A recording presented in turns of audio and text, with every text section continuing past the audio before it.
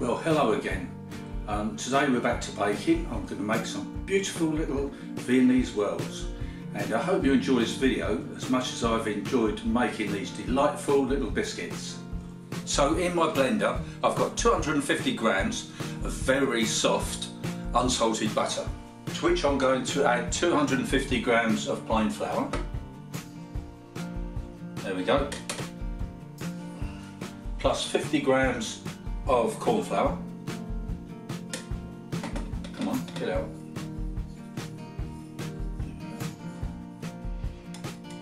That's that. 50 grams of icing sugar. Half a teaspoon of vanilla essence.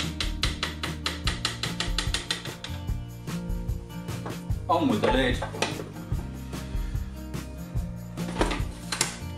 And we mix it up. Now I'm doing my usual trick of sticking down the baking paper with some of the mixture. Then we put our mixture into this piping bag. The filling for our biscuits is really simple. We take our blender again, and in goes 7 ounces of icing sugar, 3.5 ounces of soft butter, unsalted again, half a teaspoon of vanilla extract. On with the lid and blend away.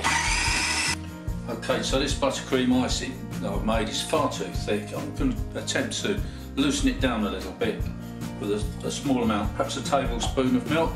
It's much softer and it will be easier to spread onto the biscuits.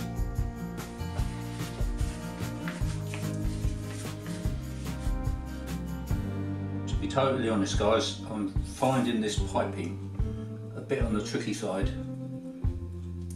A couple of times the nozzle's popped out,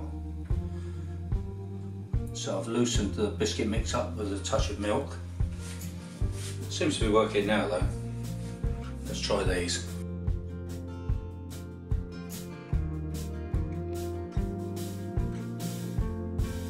Well, this is the next batch finished.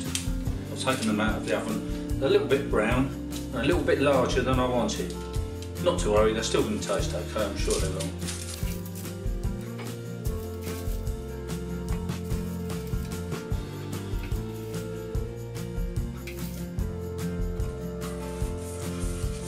That one's perfect. I wish they were all like that.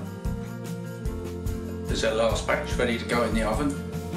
I've got to say, they look awful. Never mind, as long as they taste okay.